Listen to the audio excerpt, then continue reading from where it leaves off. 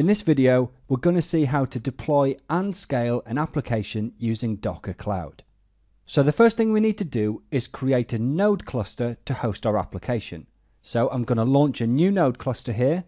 We'll give it a name, a couple of tags as well.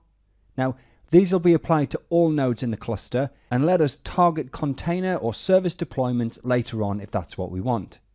Yes, I want to deploy to Azure. I'm happy with those Azure settings, and I want to deploy 2 nodes. No, let's go 3. And you know what? 60 gigs is way too much storage. I'm going to say 8 gigs. And away that goes deploying. Now, if we hit timeline here, then this link, see how we can see the deployment in real time. Anyway, this can take a few minutes, so I'll come back when it's done. Okay, success. Now, if we hit nodes here, we can see our new node cluster. None of the nodes hosting any containers yet though, and all in Microsoft Azure. And this little slider up here lets us easily scale the number of nodes in the cluster. But with our nodes ready, we can jump straight over to the Stacks tab. Now remember, a stack is a collection of services or containers that effectively make up an application. So the stack is the app. Now we deploy stacks to Docker Cloud using a stack file, pretty much a Docker Compose file with a few minor differences. Well, first off, we'll give it a name. Then I'm going to paste in the contents of the stack file I want to use. So we're defining 4 services here. The voting load balancer based on the Tutomeche proxy image, links, ports and roles. Same again for the result service, so it's image, links and ports, and likewise for the voting and Redis services.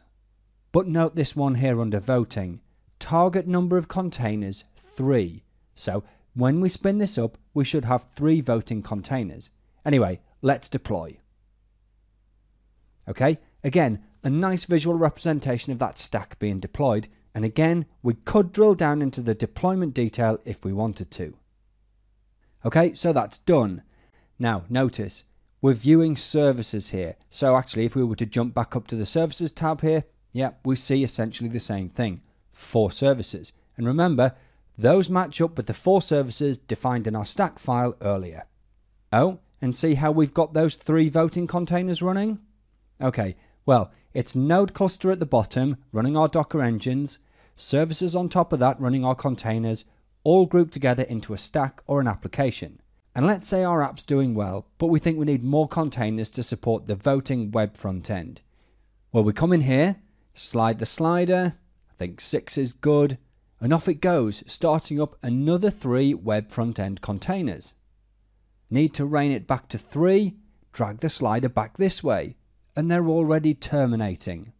Now, if we go back to our stack here, view endpoints, hit the voting DB here, and it launches our app's web front end. So we can cast our vote, obviously dogs, come back, hit the results endpoint, and rightly so, we see dogs as the clear winner. So that's how easy it is to deploy and scale applications using Docker Cloud.